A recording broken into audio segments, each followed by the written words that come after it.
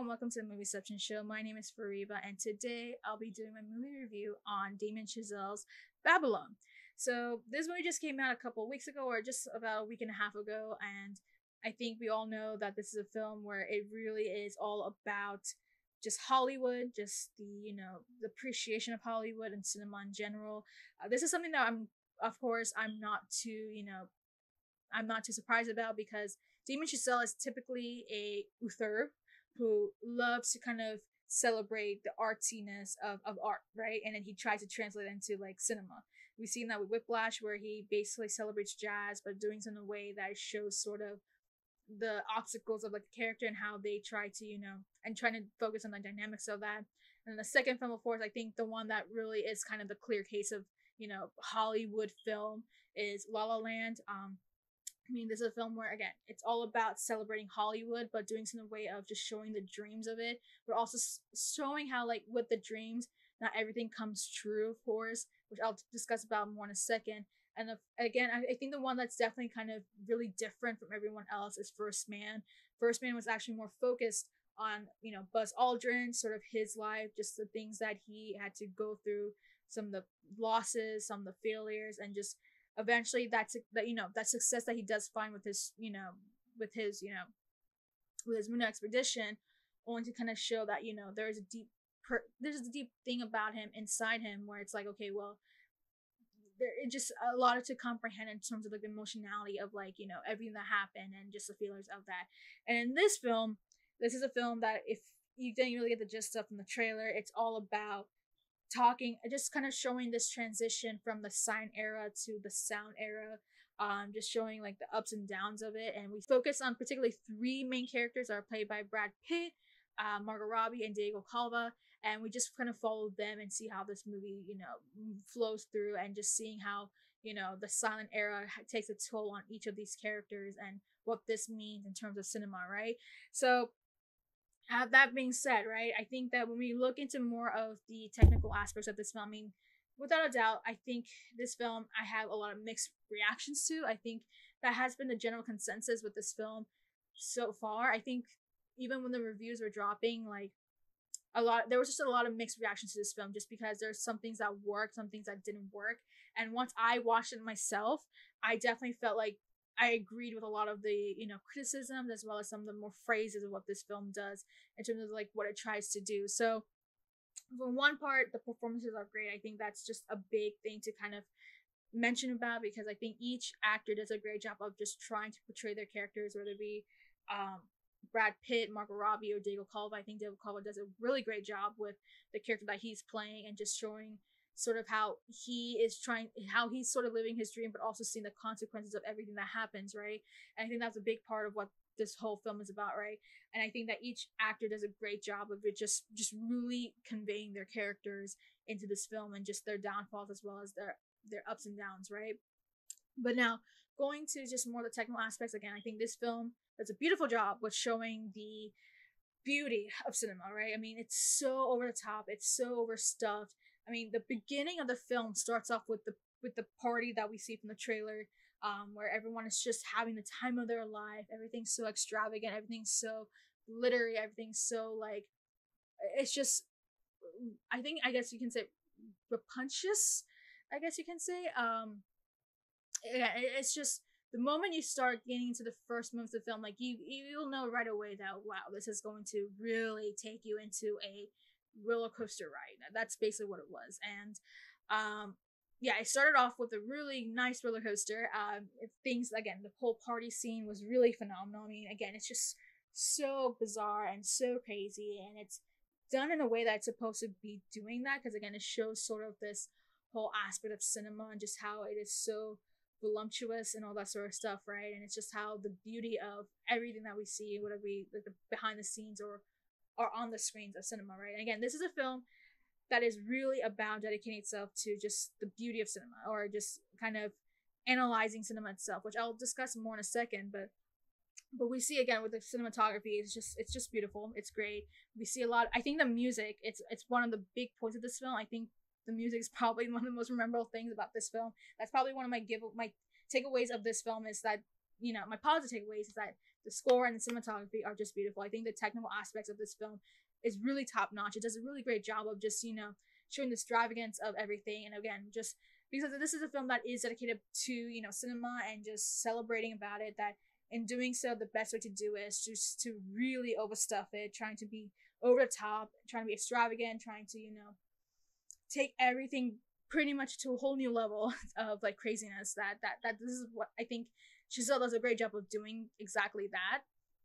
But and I think that's some of the great things about this film. Technically, I think that when we go into the award season, I definitely could see a lot of accolades being given to this film in terms of the technical aspects of it, because again, the cinematography is great, the music is amazing. I mean, again, when it comes to Damien Chazelle, he loves his jazz music. We've seen that in Whiplash, we've seen that in La La Land, and we see that here in Babylon. So and I think the jazz really, really sticks out, and I think that's where I think, it's probably going to be the more defining parts of this film, where the music is just amazing. Like I think, and you see that from some with one character, but and I'll talk about them more in a second. But I think that's one of the big aspects of the technical aspect has really been top notch on this film. Like he really goes into the details of the technical aspects, whether it be the camera work, the music, or just the execution, everything. Right now, I think one of my problems with when it comes to the problems of this film, I think it really goes down to the story itself. I think that's where we really start to see a lot of the problems with the story and the execution, the pacing.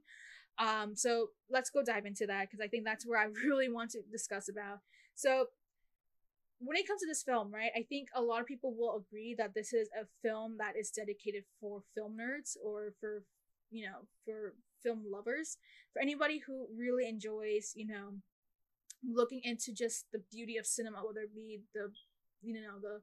the rise or downfall of anything, or whether it be from looking through the characters, right? And I think that we don't exactly get to that message until the end of the film, where the whole purpose of this film, the whole message of this film, is just sort of celebrating cinema in both the rise and fall of it, whether it be transitioning from silent film to sound, from monochrome to technicolor. That was a big part of, like, I didn't really take away until you get to the finale, where you get to the ending of it and realize that, okay, well, the whole point of this film is just to celebrate it, and this is kind of just a manifestation of what Damien Chazelle was trying to allude to in terms of what this film is about, which is, again, it's almost like a whole analysis of a cinema, and doing so in a way of depicting that on the big screen. And that's what Damien Chazelle does in terms of this film. Like, the whole concept of it is just about analyzing, as well as showing the beauty of cinema and how it has changed throughout the years and throughout the era, right? And I think that was kind of what Chazelle was trying to allude as its message towards, and showing again the rise and fall, the downfalls, and as well as like the things that do work out for, and just showing how this is sort of a theme that repeats itself in a way when there is a major change in terms of cinema. And that is sort of what Chazelle is trying to convey, and at least one part of it, like the earliest parts of cinema, which is again the silent era. And that's what we see from this film. Now, in terms of just doing that, though, I think when it comes to Chazelle, like, because he is so focused on trying to show the technical prestige of this film, whether it be the cinematography, the music, right? I mean, those are the big parts of what makes a movie beautiful, right? When it comes to this film, is that Chazelle really puts in a lot of work into the technical aspect of like the film. Like, I mean, that's what this film is about. Like, when we look into cinema, we have to look at just kind of how things have changed technically, whether it be change of sound, whether it be change of color, whether it be change of the visuals, whether it be how things have have improved, have enhanced since going to things like IMAX or Dolby. I think that's sort of what Chazelle is trying to show in this film, is just how change is always kind of inevitable. And that was itself, like as I mentioned before, is that when you go into this film, I think because Damien Chazelle is so focused on trying to give this analysis of cinema, I think this is basically what it is. It's a basic analysis of cinema, trying to show the changes I've undergone with cinema throughout the years, or at least in just one section of history of cinema, right? In doing so, he kind of does sacrifice just trying to give a very cohesive storytelling for each of the big characters, right? Like, I think, as I mentioned before, the three big characters are Jack Conrad, Nellie, and Manny Torres. which are played by Brad Pitt, Margot Robbie, and Diego Calva, respectively. That these are the characters that we are focusing on, and these are the characters that we should be, looking into, just kind of how they're kind of transitioning from the silent era to sound era. And in a sense, it does work in a way that it does give us, it does give us the answer to it, but in terms of just the execution, you can see how things were not as well done, especially with Brad Pitt's character and Margot Robbie's character, because what we see with Margot Robbie, we see the rise of her character right as the silent era is about to kind of reach not just its peak, but just sort of its end, and see how, because of the sound era, how we kind of go into sound era, like things are just not, you know, she's not able to adapt to sort of that change. I think the big part of that is that, we are changing from one aspect to another, trying to adapt to like a whole new sort of technological revolution. It can be hard for these actors or even for the filmmakers involved that, can they adapt? And we can see that for a lot of the actors, they do struggle with that.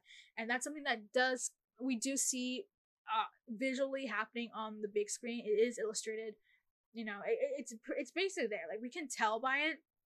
But I think that when you have so many characters like Brad Pitt's character and Margot's character and Diego's character, there you can definitely say that there is kind of this inconsistency in the storytelling. I think that's the big issue with this film, is that with so many characters as well as this message that you're trying to convey, that there's this imbalance of just trying to reach sort of that end game for each of the characters, and it just makes it harder to really relate to some of them. I think that's where I feel like I had a problem with this film, is that I just wasn't really able to kind of connect with the characters because of how things were not pacing too well as just kind of give us the illusion of some things, but not really just giving us an idea of it.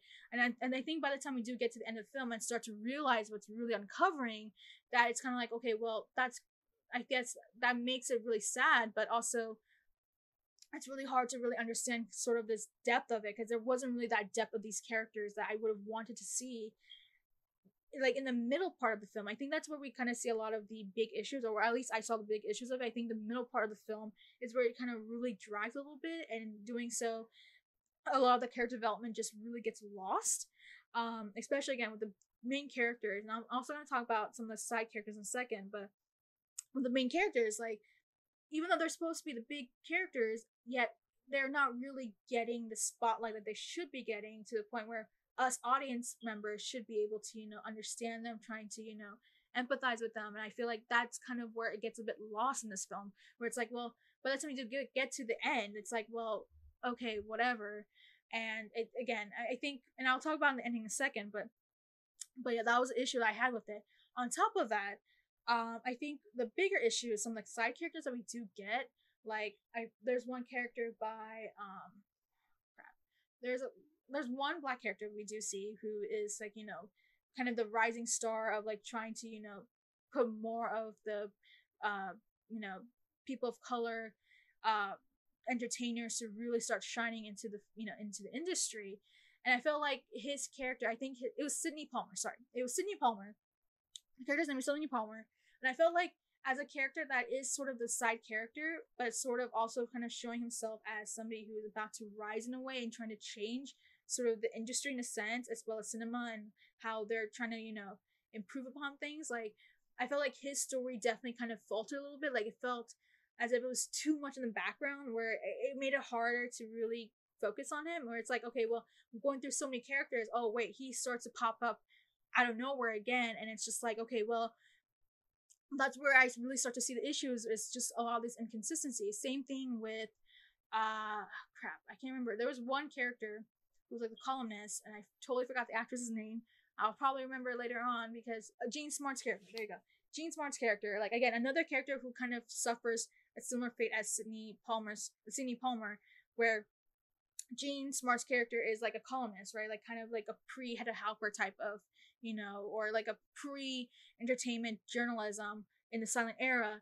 And it's like, okay, well, it's great seeing her, but I felt like, again, she was kind of put into a secondary character who really didn't really serve much of a purpose, aside from just kind of the ending of it, of like, again, just showing just the realities of things. And I feel like she would have been such a great character if the writing would have been a lot better in terms of like the character itself. Like, even though we do have side characters, sometimes in terms of just trying to focus on the main characters, you do have to sacrifice the side characters and kind of just their own thing. But I felt like this film really needed just to elevate those side characters a little bit, just because they kind of felt too much in the shadows, where it's like, all of a sudden when they do sort of pop up, it's like, okay, well, it kind of feels like a bit, not forced, but it just kind of feels a bit inconsistent. I think that's the best way to say, is that it's very inconsistent with a lot of that's going on with the character development, the character arcs, the characters that we do see in this film. Because, I mean, again, the whole point of what Chazelle's trying to do is convey just sort of the beauty of cinema, right?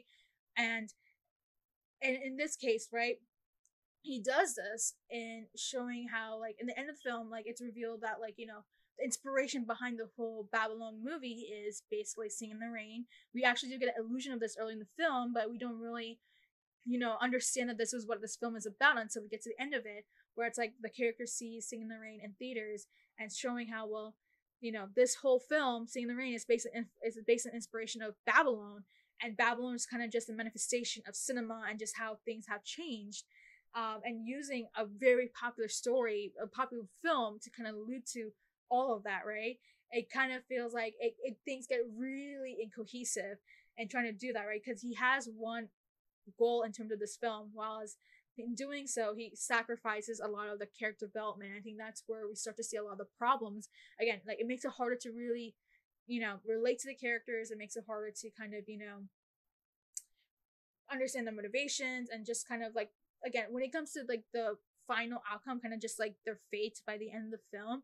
I mean, yes, it's pretty predictable. Kind of like, again, an illusion of just like what would happen when you go through a whole new phase of cinema, and how it's like, if you can adapt, then you're just going to be a, you know, like a one-off actor, or not really one-off actor, but a has-been actor, right? There you go, has-been actor. And I think that's kind of what we see from this. Like, well, that's a big thing that we see with Jack Conrad's character. And we do get, I think, and inside of the fact that there is some issues with the character development and just sort of this inconsistency, I will give credits to just sort of the dialogue of everything. Because I think the one big aspect of it is that, because of the way cinema changes, it comes to the realization of like, okay, well, when we do have this change, what does this mean for the people involved in the industry, right?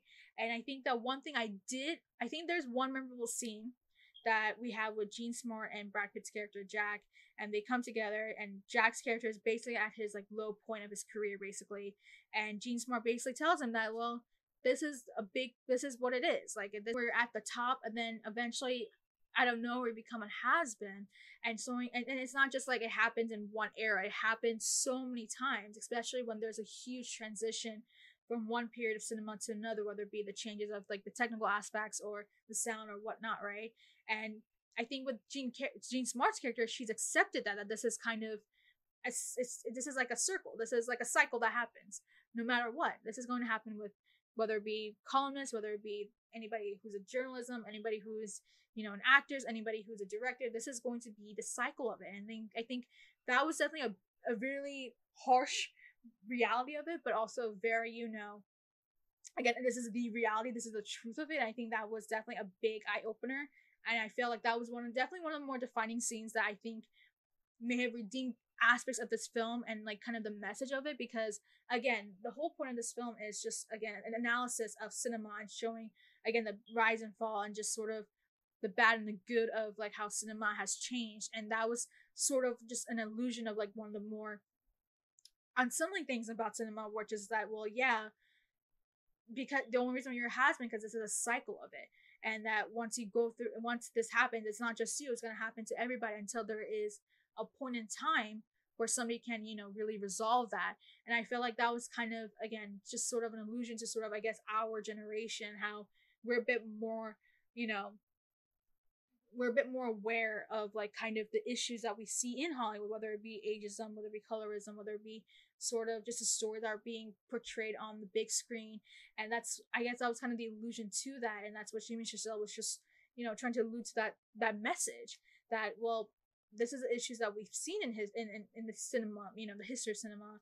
And yet there's also beauty that comes out of it because of how things do evolve as a result of, the changes that we see, as well as seeing kind of how it's not, roses and daisies for everyone else all the time. And I think that was kind of the illusion of what this film is about. I think there was, again, a really great message that was, a really analytical message of the history of cinema, right? I think this is kind of almost like, I guess you can say, like a thesis by Damien Chazelle, and how he wants to sort of talk about just how cinema has changed, and how and sort of how there's a good and a bad to everything, but also kind of like, again, because of doing so, he did sacrifice the characters that really I felt like needed to be a bit more consistent, needed to be a bit more improved, and sort of just the development of it. Because again, I felt like we were kind of just jumping around a lot of the characters without really understanding who they are, what they're doing, what they're dealing with. And again, and in a way that like we can't really, we can't really empathize them. I think the only character I actually ended up empathizing the most was maybe Manny, and as well as Sydney. I think those are the two characters. I think you can even add the one Asian character, I can't remember her name, but who's basically like an anime Wong, basically like an inspiration of anime Wong. But yeah, in terms of the story, again, like when you look into this film, this is kind of, I guess you can say it's like a baby of Once Upon a Time in Hollywood, Great Gatsby, and I guess you can say there's one more film, but I want to say La La Land, but Wolf of Wall Street. There you go, Wolf of Wall Street. I mean, again, you have like the overstuffiness, you have the overtop, just sort of this, extravagance that we see from Wolf of Wall Street, kind of inducing this film, as well as just sort of showing the realities, and just like, the things that people in Hollywood have to go through, that we saw again in Once Upon a Time in Hollywood. Like, I think when you look at Jack Conrad, you really think about Rick Dalton a lot. I was really thinking about, like, every time I saw Jack Conrad, I was like, as you see his story, I was like, wow, this is kind of like reminiscent of Rick Dalton from Once Upon a Time in Hollywood, which again also starred Brad Pitt. And it's like, okay, this is fine and all, and I feel like I just feel like in that case, Once Upon a Time in Hollywood does a better job at that, because we kind of see sort of like this depth of this character, and how he's dealing with just sort of his not just downfall, but kind of how he's no longer the big star of Hollywood, and how he either needs to, accept it and try to move on from it, and then just, that was it for him. Whereas in this character, again, like we see him kind of trying to do things, but it doesn't go into the depths of it. And I felt like that's kind of where I would have wanted to see a bit more of the psyche of like all these characters, just to like understand their motivations and let their stories be a bit more consistent, as well as their character development, which I felt like that was where it lacked a lot of in this film. Because again, the way Chazelle was trying to, execute the story, again, it's supposed to be like a love letter to cinema in a sense. Not a love letter, but it's almost like an analysis and a thesis of cinema, but in doing so, sacrificing like the big aspect of this film, which is again the characters themselves.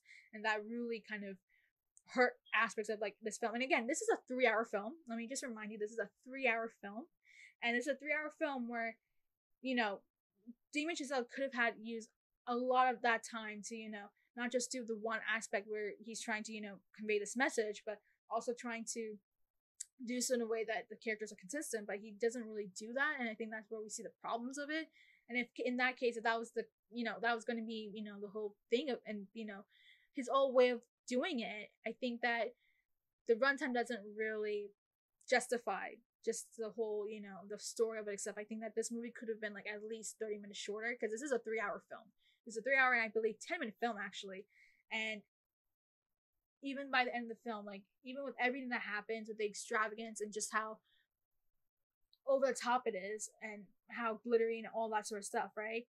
It just the story doesn't exactly land all the way through, but you do at least appreciate just at least what Chazelle was trying to envision, and how he tries to put it into sort of the big screen, which is like again a dedication, an analysis of film history and cinema, and just like appreciating kind of how things have changed, and showing how like the changes are inevitable, how they're necessary, and how sometimes there are some drawbacks that happen that are, again, it's like you can't really, it's not something that you can avoid.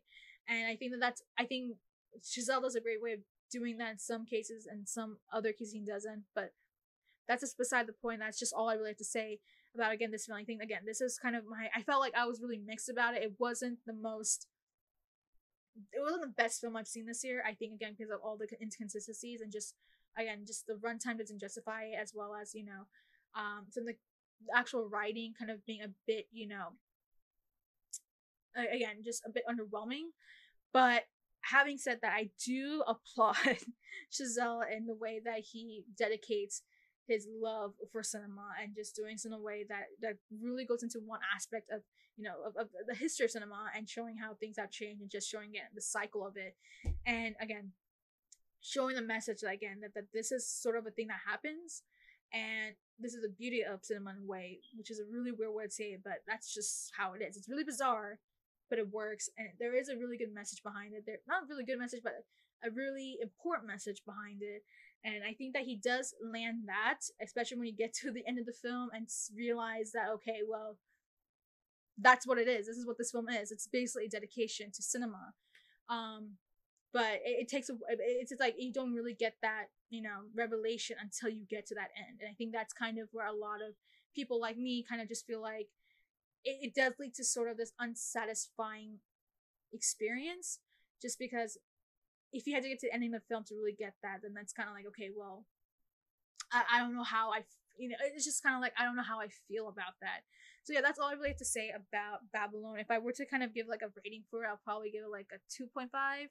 I think the technicals are the best parts of the film. I mean, again, the cinematography is amazing, the visuals are great, the music is amazing, and again, a message, I think it does hit the message at least, and it does get to that. And I think I will applaud Chazelle for just being unique and trying to narrate that and trying to get that point across.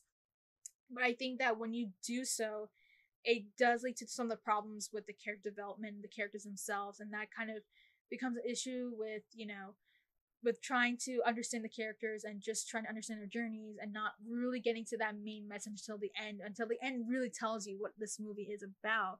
But at least that doesn't take away the fact that the actors did a phenomenal job in this film. I think everyone, Brad Pitt, Margot Robbie, Diego Calva, Jean Smart, I mean, they all did at least a great job in just, really trying to illustrate this film and trying to get this up, and doing so in a way that they can at least try their best to really execute what was, given to them on the script, and trying to manifest it on the big screen. So yeah, that's all I really have to say about Babylon. But yeah, let me know what you think. Have you gone and seen Babylon this past weekend?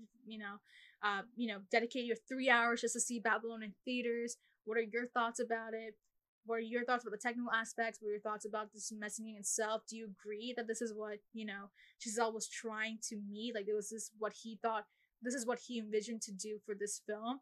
Do you agree? Do you not agree? What are your opinions about the end of the film, as well as kind of just the overall film itself? What are your opinions about the screenplay and the writing and just the execution of everything, as well as performances? And yeah, let me know what your thoughts are in general in the comments down below. And yeah, make sure to like and subscribe.